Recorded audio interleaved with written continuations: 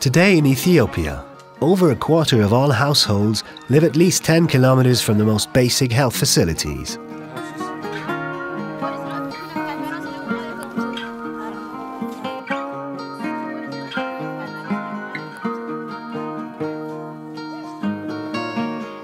The cost of healthcare adds to the burden women and children face as they collect water and firewood in their daily struggle for survival.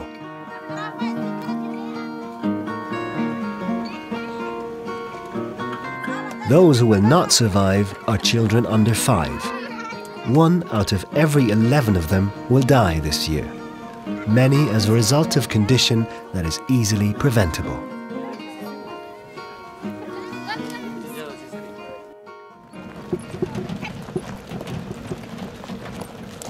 Across Ethiopia, women and children are now converging where they can find affordable healthcare services within reach.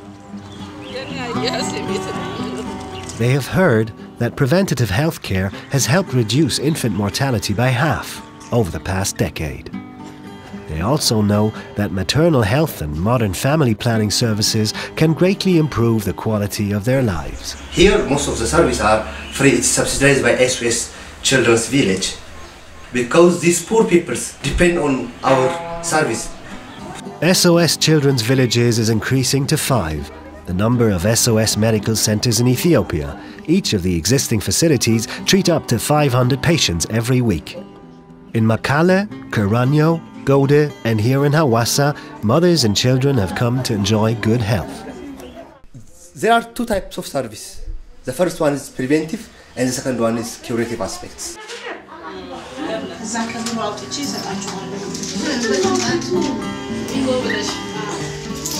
Their measles and polio vaccinations will ensure that these children will not run the risk faced by almost a quarter of Ethiopia's children who are not immunized.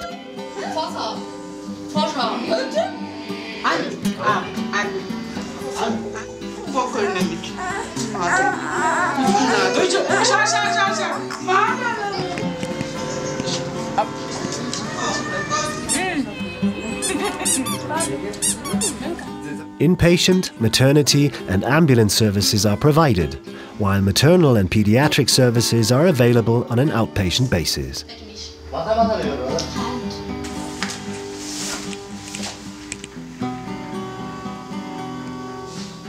Blood testing, stool examination and urine analysis are among the most common tests undertaken in the laboratory.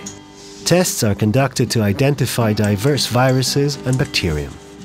Protozoans that cause giardia are identified at an early stage, something that is crucial to prevent the onset of diarrhea, a major contributor to infant mortality. A consistent supply of adequate and affordable drugs dispensed by experts is a vital component in the process.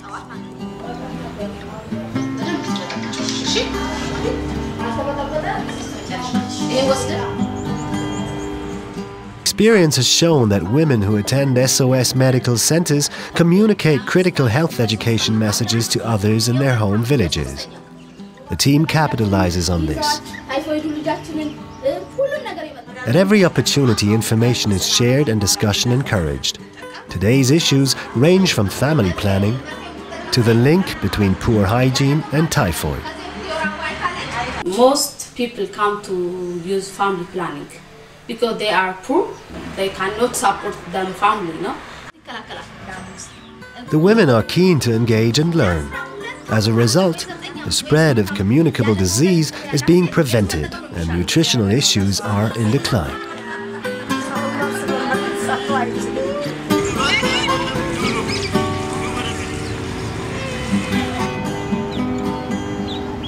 Despite the fact that 2/3 of women here are illiterate, the positive health messages they carry home is greatly helping to improve the lives of more and more women and children.